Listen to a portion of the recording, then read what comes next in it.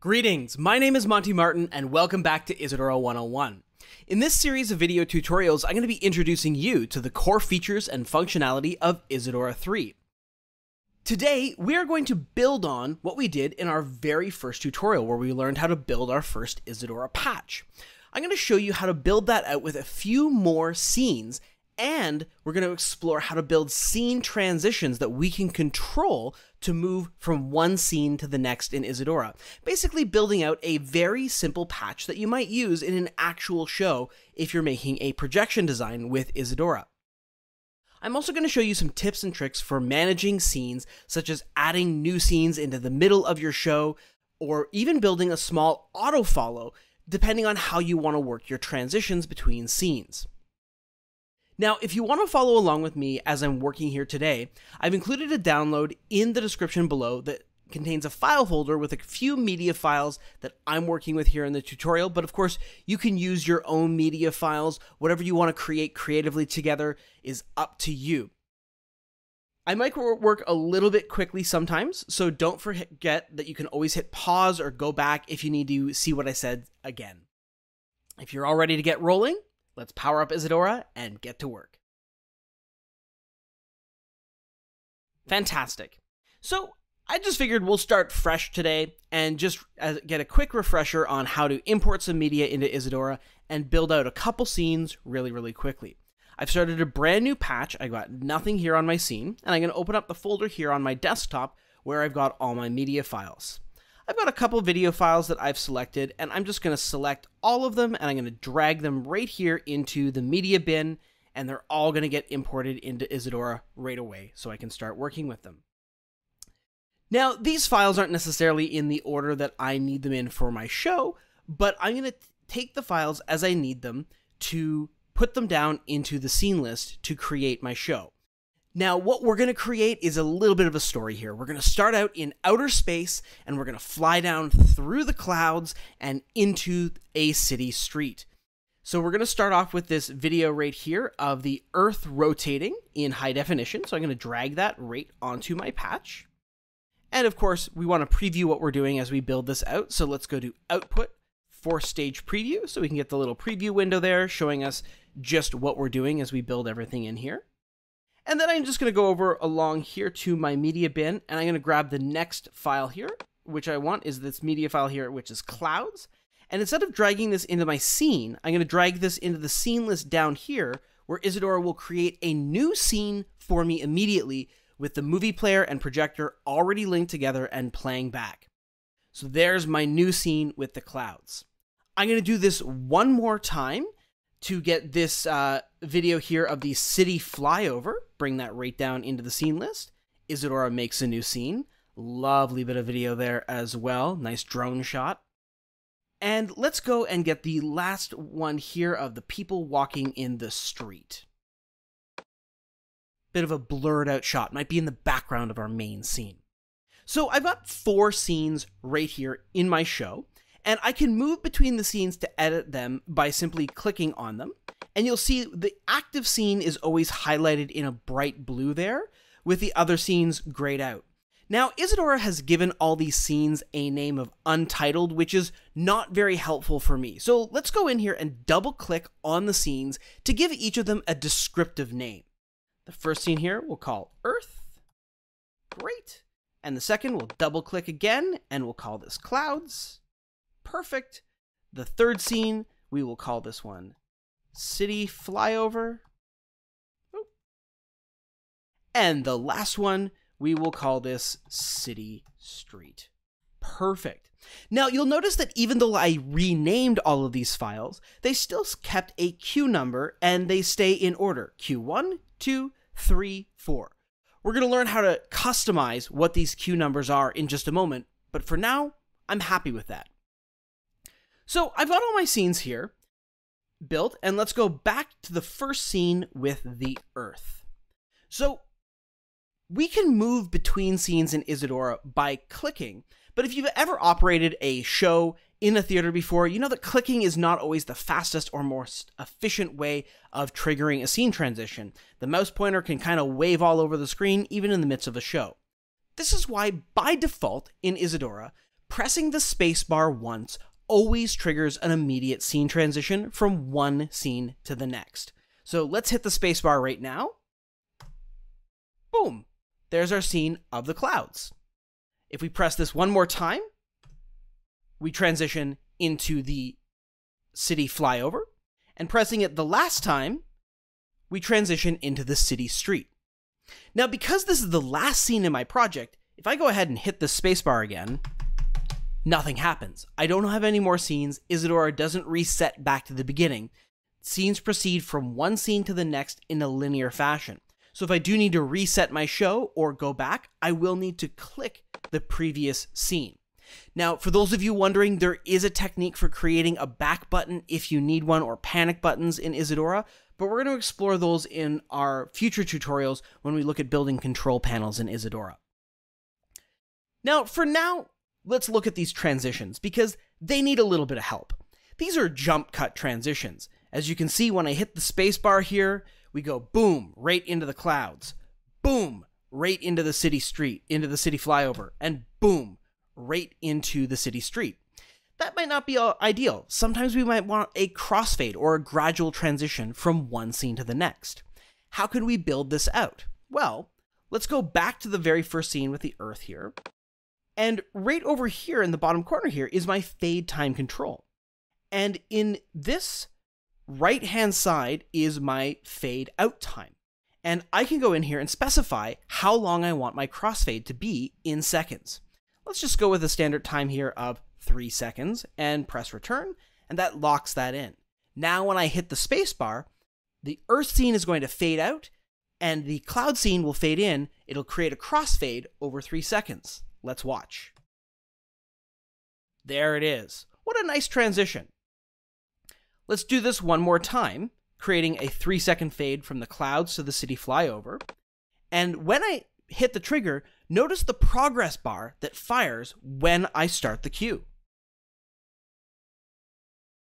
Gives you a nice visual representation of the cue as it's going in progress, so you don't actually accidentally mash that spacebar too many times in a row. Let's do one more crossfade over here from the city flyover to the city street. Very nice. So that just makes everything nice and smooth and gradual, and I find particularly in a projection design, fades just make things feel much more comfortable, natural, and ease everything in. As opposed to when we're making a video or a movie where we usually want to have just very sharp cuts. Now, this is a great little sequence already, but if we were doing this in an actual show, we might need to put in a couple blackout cues, particularly at the beginning and the end of the show. So let's just create a couple completely blank scenes and put them at the beginning and end of our show.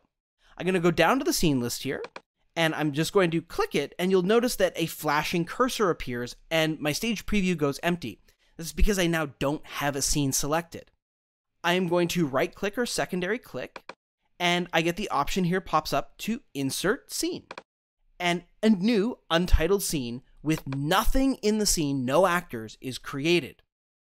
Now, this scene is a complete blackout. This is perfect for the end of the show, but I also need one at the beginning. So I can add a scene at the very beginning of the show by just, again, clicking right between the two scenes. You'll notice the flashing cursor is right there at the start. And once again, secondary click, insert scene. And there we go. I have one at the beginning of the show. Notice that when I did that, Isadora renumbered all my cues, so they stayed numbered by their scene index order. So the Earth scene became Q2, Q3, Q4, Q5, and Q6, with a new Q1 created. This is the default pattern in Isadora, but again, we can change that. We'll talk about that in a moment. For now, let's just rename our newly created empty scenes, Blackout, and Blackout. Actually, maybe I'm going to call this one Pre-Show. Perfect. And I'm going to put a 5-second fade up time on my pre-show. And now for the blackout scene, I don't want to put the fade time in the scene for the blackout itself. Remember, you always put the crossfade time in the scene that you're coming out of, not the scene that you're going into. So in the city street scene, I'm going to put a 5-second fade out there now. Perfect. Looks like we're all ready to roll. Let's see what we've created. I'm going to click to go back to my pre-show scene. And now let's fire the cue. Go. Nice 5-second fade up right there. And in a real show, we might live in this sequence for a little while, but let's hit go. Here we are in the nice, lovely clouds. Let's go to the next cue. Our city scene. Perfect. Let's go to the next one. City street. Perfect. And let's black it out and end the show. Perfect. What a nice way to end things off. That's a lovely little sequence, but maybe we're in rehearsal and we find that we need to build this out just a little bit more and add another clip or video into it. I've got this video of the cloudy city here, and I'm going to put this right in between the scene of my clouds and my city flyover. Maybe add a little bit more of a natural transition there. So let's bring that in and drop that right between those two scenes. And I'm going to rename that one.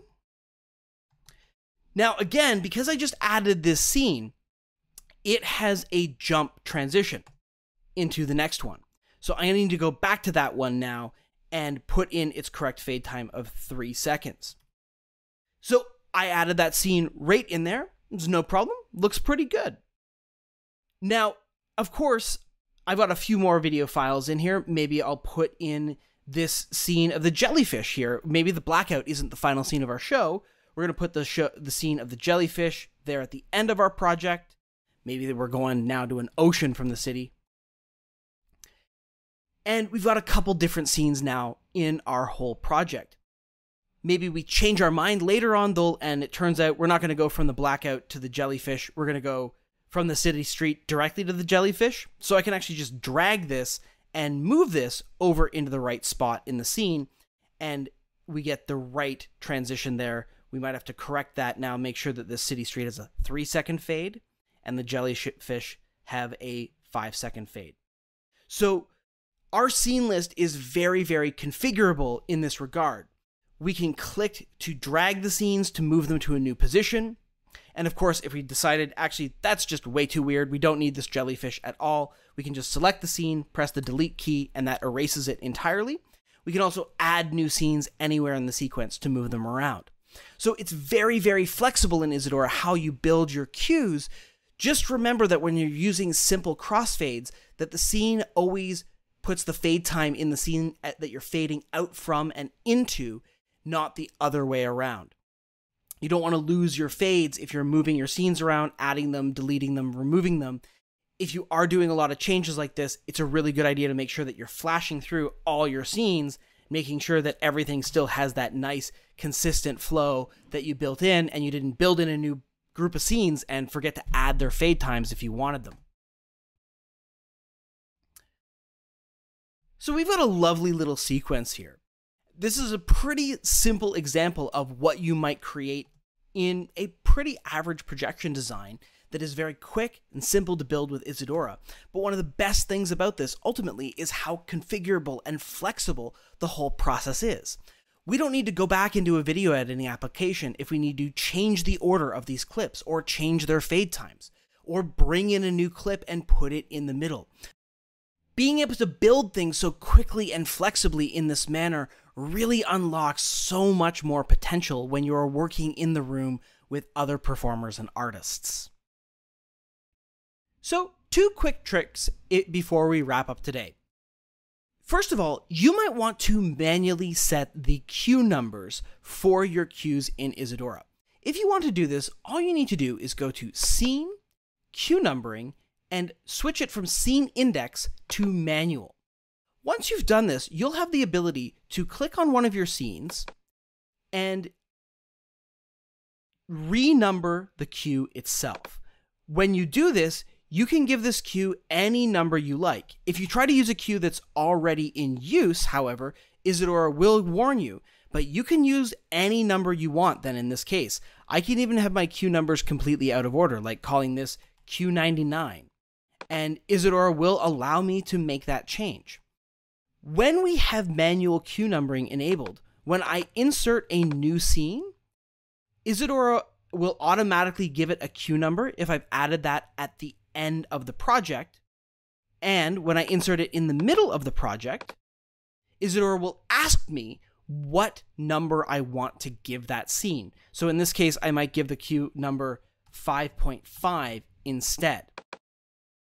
This allows you to add sub-cues. So if you are in a technical rehearsal and you are working with a stage manager who is writing their cue numbers in their book, I recommend building your Isadora show with Isadora set to scene index mode. And once you've given your cue numbers to your stage manager, switch your entire project over to manual so that if cues are later added, you can put those point cues in manually yourself. For myself now, I'm just going to delete these extra cues that I've added here, and I'm going to switch it back to scene index. Notice when I do this, Isadora is going to warn me because switching back to scene index is going to overwrite all the existing cue numbers in my entire project and switch them back to the raw number that they are in the Isadora project itself. In addition to this, sometimes you may want to create an auto-follow in Isadora, a scene that triggers automatically instead of having to be manually triggered. A most common trigger for this is that, for instance, if I just need this video of the clouds to play once and then automatically go into the video of the cloudy city and then automatically go into the city flyover, I can use an actor called jump to accomplish this. The jump actor works a lot like the scene transition. When the jump actor receives a trigger here, it then triggers the scene transition over into the next scene. Now, one way that we can trigger the jump actor is by connecting the loop end of our movie player to the trigger on the jump actor. This is because when the movie player completes playing a movie, as the yellow playhead gets to the very end of the movie, you'll notice that the loop end fires, signaling that the video has got to the very end. So I can connect these together, and now I'll put in a fade time in the jump actor of 3 seconds, and once we get to the end of this movie, it is automatically going to trigger that transition for me. And there it went. Now, because I'm using video files that don't perfectly loop, that's not a completely elegant transition. It somewhat works in this case because there's a little bit of visual overlap and I've made a bit of a longer fade time. But sometimes you might need to fine-tune things a little bit more than that. That's where another actor called the comparator is really, really handy. I'm going to break this link first so I don't get kicked out of this scene as I'm working. I'm going to use an actor called the comparator for this purpose. The comparator is a very, very powerful actor, but it's got a few complexities to it. What the comparator does is basically looks at two numbers, and then it does a logical comparison based on those two numbers. It can either watch and see when those two numbers equal to each other, or when the first number is greater than or less than the other number. We choose this operation by using the comparison field. So in this case, it's by default, it's set to equals. And so what I want to do with this is I'm going to actually link the comparator up to the position of the movie player. Notice that the movie player shows the position of the playhead as a percentage. So if I use the position of the movie player as my comparison trigger, say when the movie gets over 80% complete, when the comparator sees that, it will then fire a trigger. How do I do this? Well, first I'm going to set my comparator to greater than, or GT. This means that the first value, when the first value is greater than the second value, it fires a true or false trigger. I'm going to connect the position to value 1, and I'm going to manually set value 1 to 85. Now, if we watch the comparator, you'll see that once value 1 exceeds value 2, a true trigger is going to get fired. So let's watch and see that as it approaches 85%. Boom, there it was. Now let's go and connect that true trigger to the trigger of the jump. Now what's going to happen is when the movie is 85% complete, our jump is going to get triggered. There we go. that was a much smoother transition. I might have to finesse the timing a little bit on that one. Maybe we'll go back to that scene and I'll make it just 75% instead. And maybe I'll just make this a 2-second fade instead. That might make that a little bit smoother. Yeah, much, much better. Now, one thing to be aware of is that when you do autofollows like this, if I'm in this scene and maybe I've got to add another effect or I'm changing something else, maybe I'm changing the intensity or some of the other properties on the movie player, just be aware that the scene is now going to kick you out automatically, just like that, after a few seconds. So sometimes it might be necessary to pause the Isadora engine so that you can make changes. This can be particularly the case if you've created a scene that only lasts for 1 second now. So I'm going to go to Output, Pause Engine, and these red bars surround the Isadora window, indicating my engine has been completely shut down. This means that the movie players are stopped, the triggers don't fire, nothing is going to be working in Isadora, and so I can go back into the scene of the clouds, make the changes that I need to make, and then I can go Output, Resume Engine, and now Isadora will be working properly again. So if you do get yourself into those situations where you've created some sort of autofollow and you can't edit your scene, pausing the engine is the fix that you're looking for. All right, well, that wraps it up for today. Be sure to leave a comment below if you do have any questions. And if you want to learn even more, we've got lots of great videos right here on YouTube in our series, including the Guru Sessions with Isadora creator Mark Caniglio. We also have some helpful links in the description below to the Troikatronix website and our community forums where you can find even more useful resources. Thank you so much for joining me here today, and we'll see you at the next workshop.